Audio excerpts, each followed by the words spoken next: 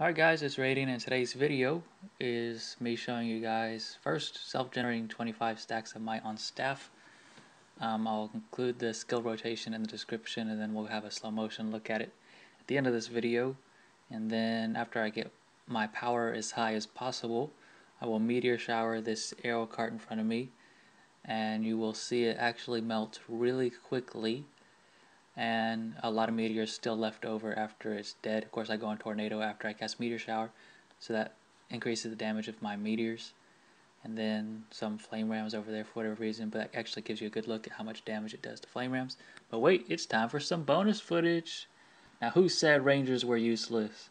Full power spec, it's time to AoE some arrow cards with barrage, stacking the might, and let's AoE this arrow card down. You guys ready? Here we go. There it goes. Look at that DPS. Don't you guys just wish more people played Ranger and they can AoE siege like a champ? Look at that arrow cart melt. It only needs about 6 more barrages.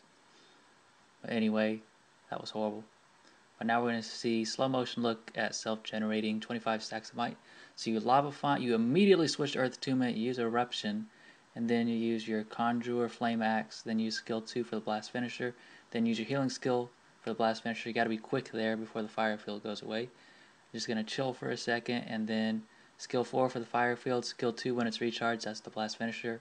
Drop the Flame Axe, and then we're going to use an Eruption on it, Attunement swap to fire, lava font, and then pick back up the second Flame Axe, use the blast finisher, and then use the cantrips, and that'll give me 25 stacks of might, because I have that trait that when you use the cantrips you get 3 stacks of might, kind of waste.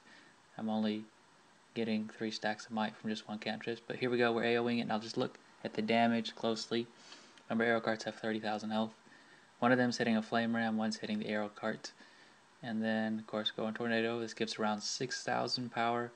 I tried my hardest to get as much power as possible, but I don't recommend actually running this particular build or trying to get 25 stacks of might. It just takes too long. But anyways, there you guys go, and thanks for watching.